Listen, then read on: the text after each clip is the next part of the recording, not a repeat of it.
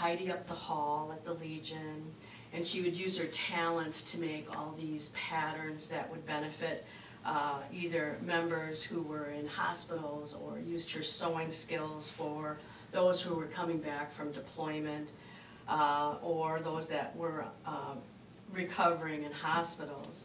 And so she really helped me discover my true calling to advocate for veterans, and she encouraged me to be a leader on their behalf. So I am very grateful for her saying well.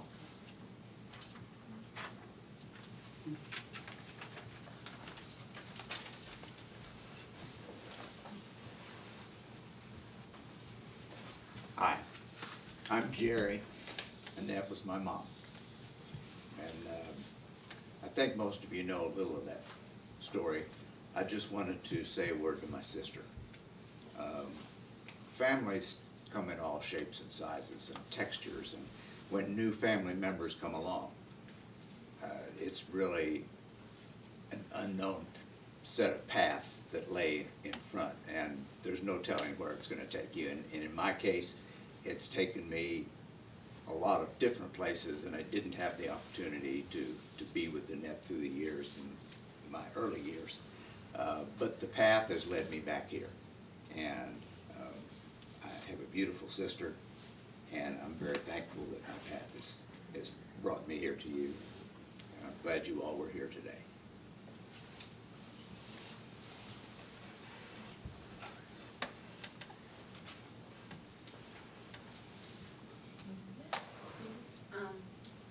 I'm sitting with Ginger.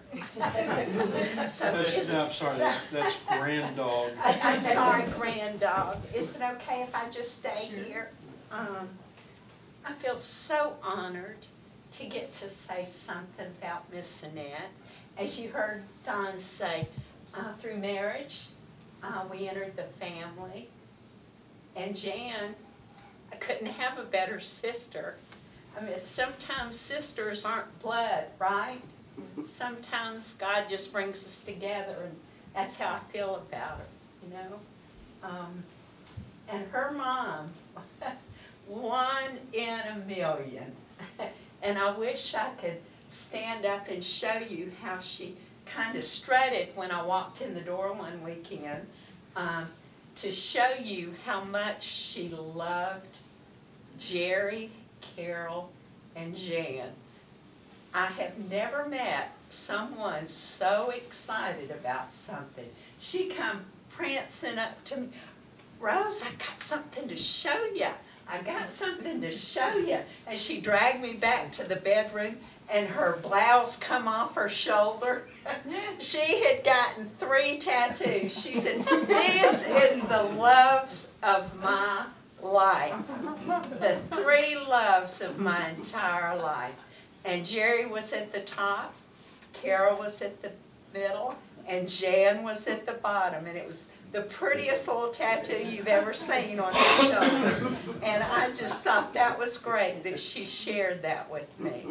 You know, she was special. I could just, for an hour and a half, I could tell you how she influenced me. But the greatest influence was, we've all heard the water runs deep. Her water ran deep. She went through a lot. She truly, truly did. But she was of a nature that you learn, you pick up the pieces, you know, you pull up the big straps and you march on. And that was Annette in everything she did. And Judy touched on her movement and her caring and her giving to everybody. That was Annette. That was, I guess, the second time I met her. She let me know in no uncertain terms, Al, Don, Jan, they were going to watch a football game. Well, guess what? Annette hated football. And she said, come on, Rose, let's go down to the basement. I got this new machine I want to show you. Talking about talent. I thought she showed me a grand piano, but it had chords and buttons and, I don't know, I mean, it was just something, I've never seen such a contraption in my whole life. And it was a knitting machine, and she wanted to teach me how to use it. Well, she sat me down, and the football game was going upstairs.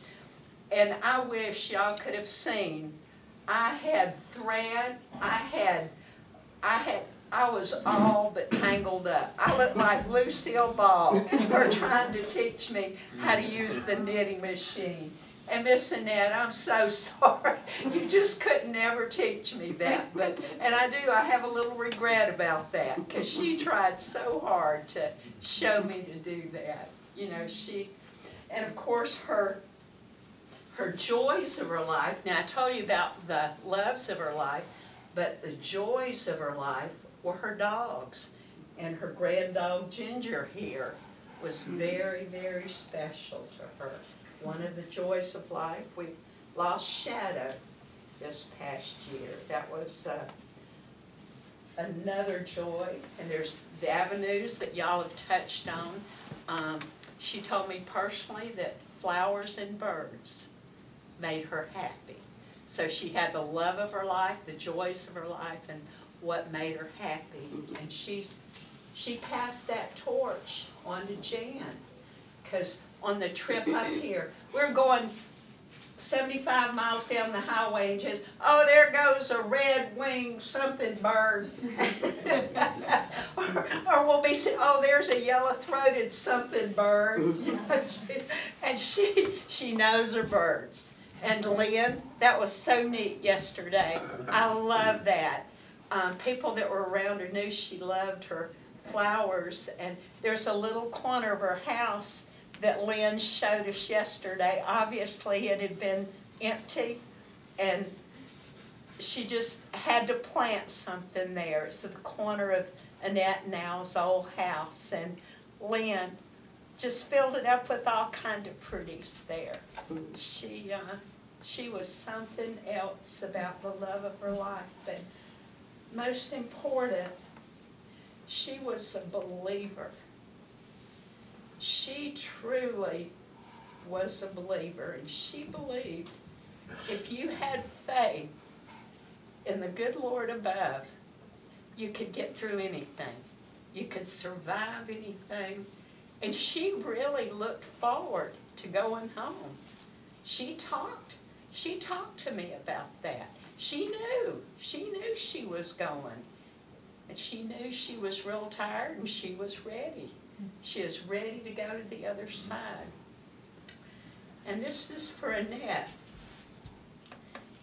It broke our hearts to lose you, but you did not go alone. A part of us went with you the day God took you home. If tears could build a stairway and heartaches make a lane, we'd walk our way to heaven and bring you back here again. In life, we loved you dearly, and in death, we love you still. In our hearts, you hold a place no one can ever fill. Miss Annette, I love and I miss you. Thank you for listening. Thank you. Is that everyone? It's wonderful to hear all of these beautiful stories. Thank you so much for sharing. Wow, I wish I would have known her firsthand. Let us pray. God of us all, your love never ends. When all else fails, you still are God. We pray to you for one another in our need, and for all anywhere who mourn with us this day. To those who doubt, give light. To those who are weak, strength. To all who have sinned, mercy. To all who sorrow, your peace. Keep true in us the love that allows us to hold one another. In all our ways, Lord God, we trust you. Amen. Let us sing together for all the saints. We're going to be singing verses 1, 2, 5, and 6.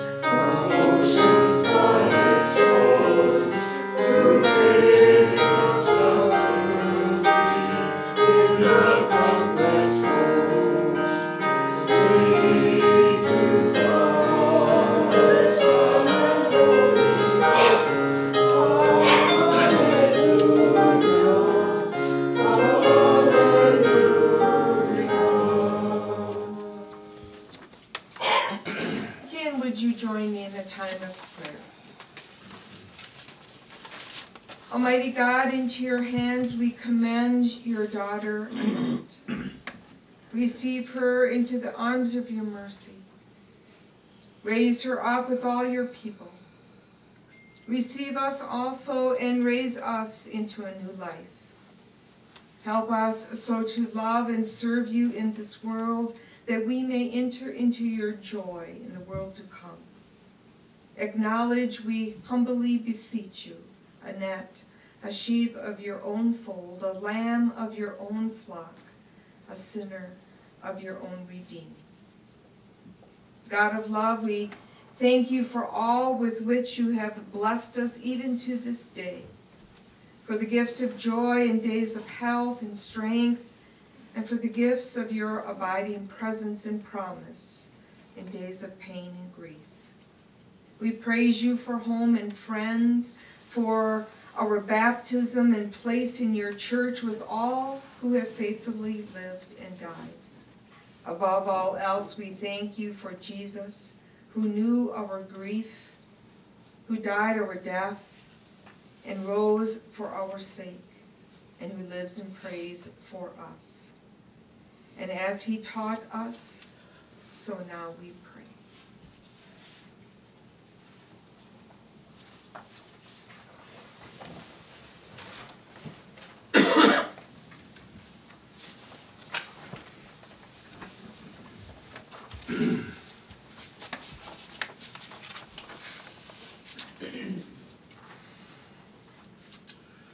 Our Father, which art in heaven, hallowed be thy name. Thy kingdom come, thy will be done, in earth as it is in heaven.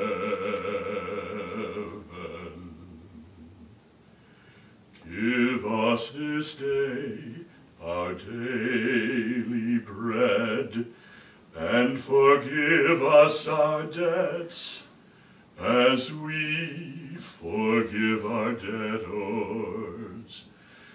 And lead us not into temptation, but deliver us from evil.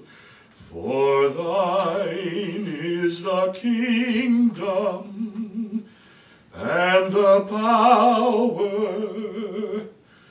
and the glory, forever.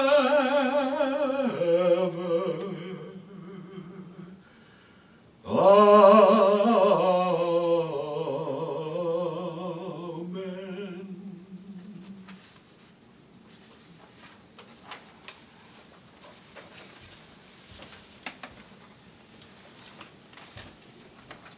Now to the one who is able to keep you from falling and to make you stand without blemish in the presence of God's glory with rejoicing. To the only God, our Savior, be glory, majesty, power, authority before all time, now and forever. Amen.